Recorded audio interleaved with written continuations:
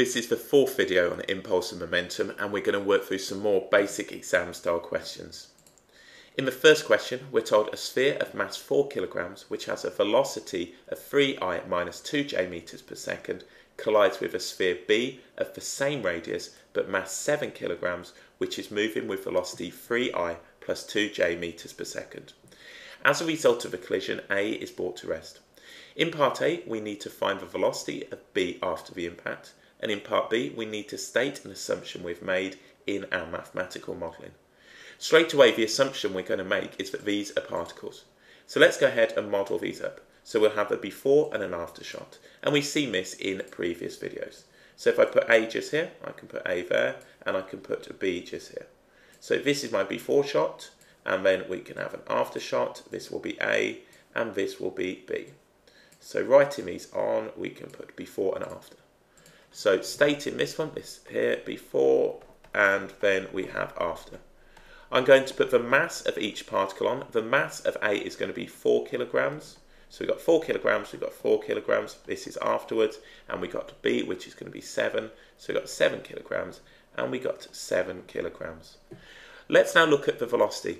There are lots of different ways that you can write this. I prefer to work with column vectors. So using the column notation, we got 3I minus 2j, or 3 minus 2. If we look at B, we've got 3 positive 2, so 3I plus 2j. We're told afterwards that A is brought to rest. So if we put that on, that's going to be 0, 0. And now we want the velocity of B, which we could write as Pi plus qj meters per second. Again, you can do that any way you like. We're going to state now, using the conservation of linear momentum, that total momentum prior to the collision will be equal to total momentum after the collision. And we've seen that in the last couple of videos. Momentum is given as the mass times by the velocity. So let's go ahead and do that. We've got a mass of 4 multiplied by a velocity of 3 minus 2. Then we've got now 7, which is the mass, multiplied by the velocity, which is 3, 2. And that must be equal now to the mass, which is going to be 4, multiplied by the velocity, which is 0, 0, plus now the mass, multiplied by the velocity, which I've defined to be P and Q. So let's go ahead and look at this. We're going to have now 12, we're going to have minus 8, and then we'll add to that now 21 and 14. And that will be equal to, and we can leave this like so, we could just leave it as 7 lots of P, Q, or we could write 7P and 7Q. So let's have a look at this now. What do we get? We get 33, and then we get now on here, we're going to have 6. So we've got now in column form 33, 6, and that's 7 lots of P and Q.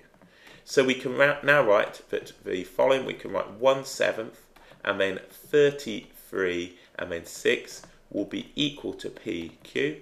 So this is in column form. I'd actually go ahead and write it now as 33 over 7I plus 6 over 7J meters per second. So this now is the velocity of B after the collision.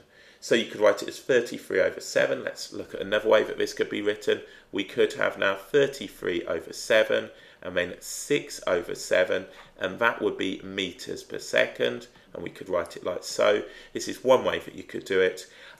Alternatively, though, I think this is better notation. So let's have this just here so we can say now that the speed of B is going to give us this. I would prefer to write it like so.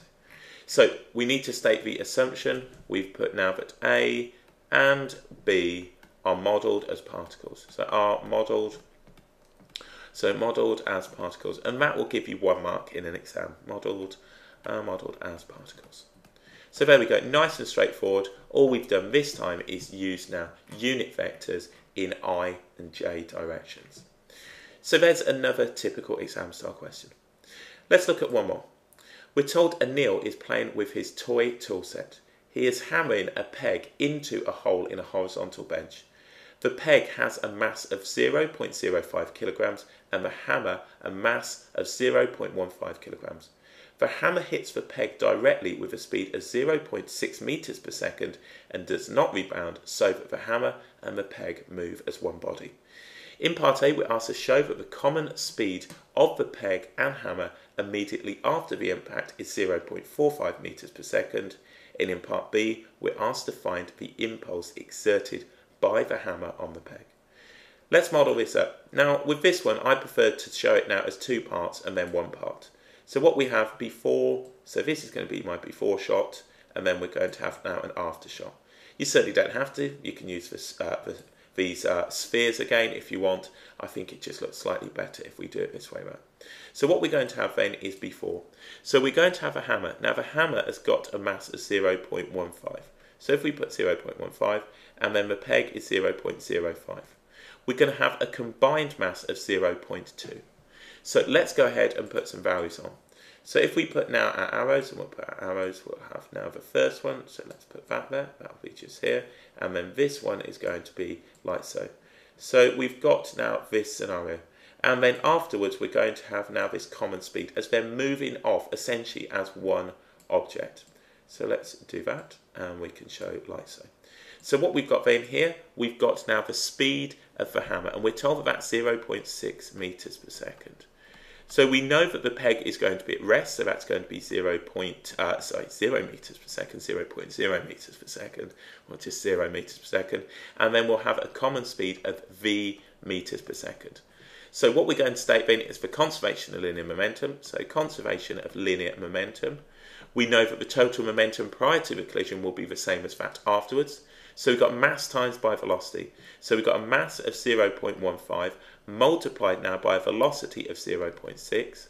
And we add to that now a mass of 0.05 and multiply by that by the velocity, which is 0. And that must be equal now to the total momentum afterwards. Momentum is just mass times by velocity. So we've got now a mass of 0.2 and a velocity of v. So what's that going to give us? That's going to give us now on here, we're going to have 0.0, what's that, 0.09, isn't it? 0.09 plus 0 will be equal to 0.2v. So if we multiply both sides by 5, we can say now that, oh right, this here, 0.09 divided by 0.2 will be equal to v, and that's just the same now, if you like, as multiplying by 5. So we can say that 0.45 meters per second is going to give us v, and that's shown. So all we've done is employ the conservation of linear momentum. We now need to find the impulse exerted by the hammer on the peg. We could of course use this. What I'm going to do is just sketch this up and show what we've got. So here's our peg, okay, and we've got a before and an after shot of the peg. So I've combined this to treat it essentially as one system here. But if we consider now the impulse, and I'll put the impulse on and I'll just spin it around here, this is going to be the impulse. Impulse is the change in momentum, or if you like, I is equal to mv minus u. So let's see what we've got here. Let's put these on. We know that we've got this initial velocity. Let's just spin that round. The initial velocity is going to be 0. So we've got one just here, and then afterwards, we're considering now just the peg at this stage. So what I'll do, I'll tell the examiner now if I'm looking at the peg. So this is a peg. So we can write this just here. So this now is the peg. So we got 0.05, so 0.05, we got 0.05. We got 0 meters per second, or 0.0 meters per second, if you believe what I said earlier. And then we've got this common now velocity of 0.45 meters per second. We know the impulse from our previous work is the change in momentum, or we can say the mass multiplied by the final velocity minus the initial velocity. So we've got the impulse, and that's going to give us now 0.05. So we've got 0.05. I've got now this final velocity, which is going to be 0.45. So let's put this on, 0.45. And then we're going to have this now, and that's going to be minus the initial velocity, which is going to be 0. So what's that going to give us? If I multiply those two, let's have a look at that. 0.05 multiplied by 0.45. Let's write this in, 0.0225, let's 0.0225. That looks pretty good, and that's going to be Newton seconds. So that gives us the impulse right there. So all I've done is multiply those. 5 times by 45 is 225, and then we need 4 after the decimal. So that's perfectly fine. So all I've done is considered now the impulse, and we're looking now at the impulse exerted by the hammer on the peg. We'll have the same magnitude as the peg on the hammer. So you could have solved for the hammer, you're just looking at the absolute value of that. So I've looked at it in this way, looked at the change in momentum for the peg and the peg only, and we've come up now with 0.0225 Newton seconds. So a couple of basic exam style questions looking at the conservation of linear momentum and impulse in general.